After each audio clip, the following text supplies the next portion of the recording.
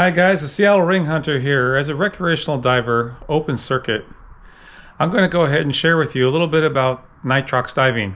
Currently, I actually picked myself up my own personal O2 analyzer so I can actually sample my own gas, my nitrox blends a point later after I've picked them up from the dive shop. If I want to reconfirm that number, I can do so on the fly. So it's really nice having that capability. The sensor technology has been around for quite some time and is very obtainable for any recreational diver that is considering to do a bit of nitrox diving and want to have their own capabilities to measure.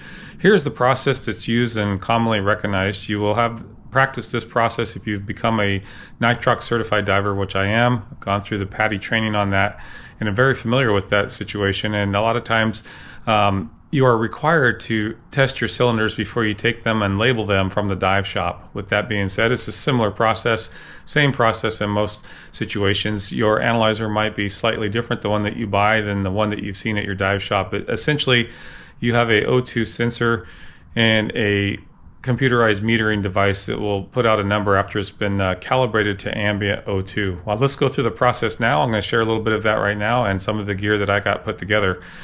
Enjoy this and make a consideration for yourself if you're in a situation where you occasionally will go out and dive nitrox in your local area. Pick up an analyzer if you haven't picked one up already, and have that extra capability in your own hands.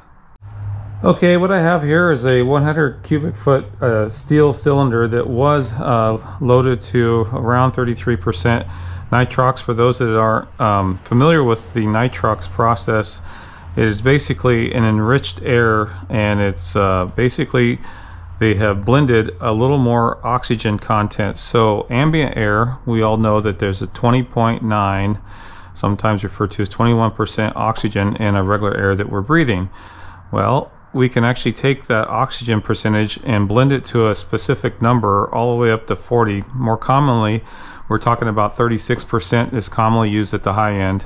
And with our dive tables and dive computers, we can calculate what our maximum depth is going to be and maximum time allowed at that depth.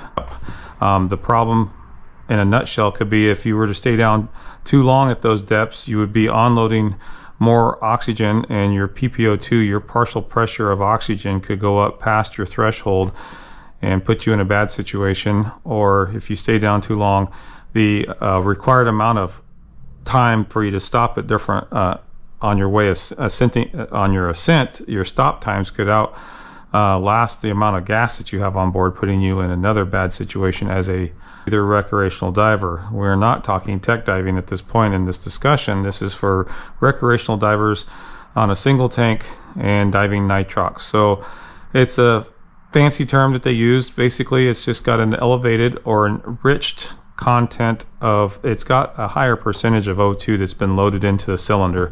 And like I said, anything above 40%, there's a real concern for flammability and the cleanliness of the equipment being used. Any particles or anything that's impure that gets in there could be a combustion issue. So with that, there's a whole nother level of cleanliness that the dive cylinders and equipment need to be certified to and maintained to reduce and mitigate any potential flammability concerns, and it is a real concern. So with that being said, I just wanted to share with you a little bit. This is pretty basic stuff for those that have been through the nitrox certification process. Maybe you had it a while ago and you're a little rusty on it. We're not going to get into the fine details of it. I just wanted to share a little bit of the process. Those that have gone through the nitrox training will have gone through the process of testing a cylinder and reading the value with a gauge, with a certified meter, O2 sensor, I should say more specifically, at their dive shop. And that is typically required that the diver, when they pick up their cylinders, if they've ordered a 30%, 33%, 34% nitrox load on their cylinder, or whatever the case might be, that they verify that. Sometimes they will write it in a log for the dive shop and sign off on it, so the dive shop has, a full record of that for liability reasons, and that, keeping customer service and everybody on the same page as far as communications down the road. If anything were to happen, they have a log of that. But more importantly, we'll typically put some type of a label, if that's a little bit of masking tape and a Sharpie pen or an official sticker or whatever the case may be. The tank needs to be labeled, so when you go to utilize the tank 2 or 3 weeks down the road for your dive, you don't get confused and then go to your dive computer and put the wrong numbers in and dive the wrong profile on an unknown gas mixture, which can put you in a very serious situation, and definitely do not want to do that. So these are the practices that we've been taught. These are the practices that we follow, and hopefully the practices that you may be interested in learning. If you haven't become a Nitrox certified diver, definitely get with your dive master at your local dive shop and inquire about it. They'll be more than happy to share with you what it takes to get into a training course and to get fully certified on that. So the way the Analox O2 analyzer comes, it has this probably like a Delrin type of polymer, very nicely machined, and it typically has a little bit of the hose barb, plastic one, that's screwed into the side here without the hose on it, but I've attached the hose to it. But for right now, we're not going to utilize that. But they have a pinhole, and you just take and put it up here, and you hold it on there. You first calibrate this to 20.9. That calibrates it before each use. That's with the ambient air coming into it, and then you can press it up here and crack the valve, and you're holding it on there with pressure, and you hold it there for a while until the reading settles out. Then you can hold that reading and mark the reading as being the percentage of O2 that you have in your cylinder, and that's what you would program into your dive computer. This is a valid and proper way of testing. It will hold the air in there, but if you want to be a little more connected with your termination here, you don't want to lose any gas.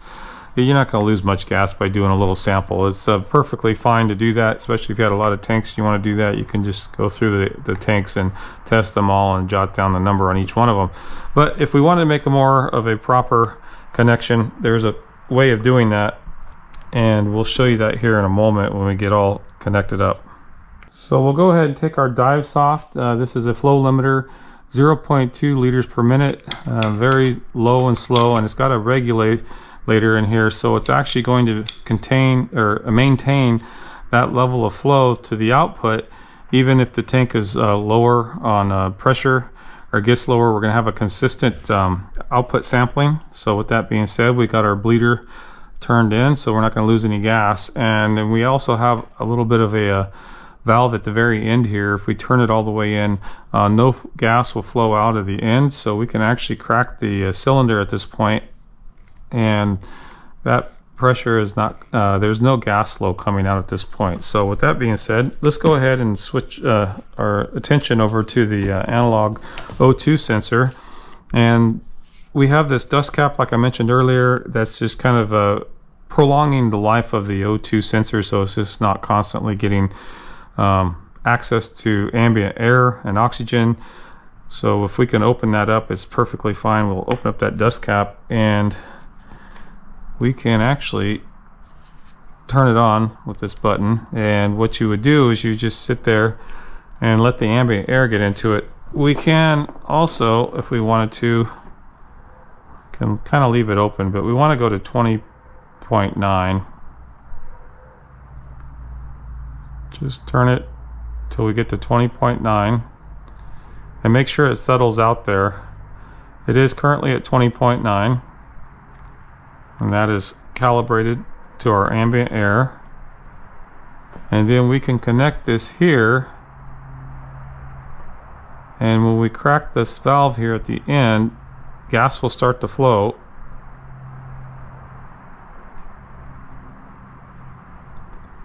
And we're looking at this, and our numbers are going up consistently.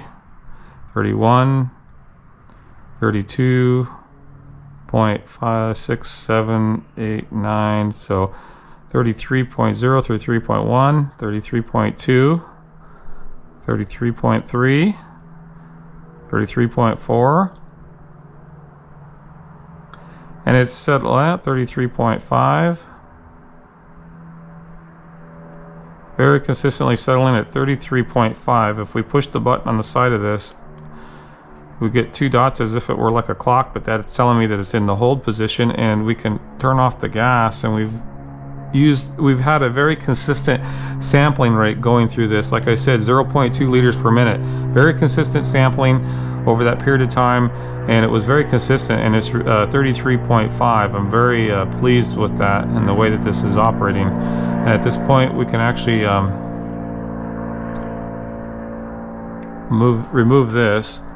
We could put our dust cap back on here, and if we had more cylinders that we wanted to analyze, we definitely could do that. 33.5.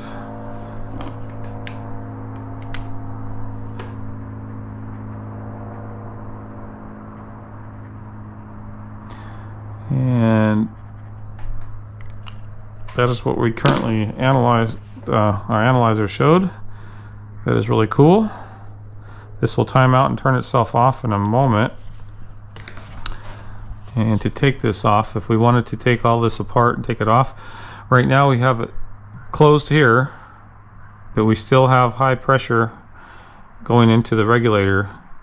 So we want to bleed that. So to bleed that, the first thing we can do is secure our hose. We don't want that to get damaged in any way or to fall off, get dirty. We can turn off our cylinder valve, and then we can bleed it off, and then we can remove it and do what we need to do with the cylinder.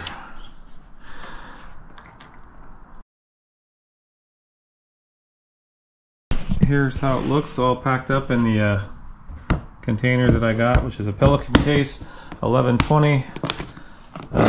Got my information on there in case it gets placed somewhere and somebody needs to contact me, which I won't be letting this get out of my sight.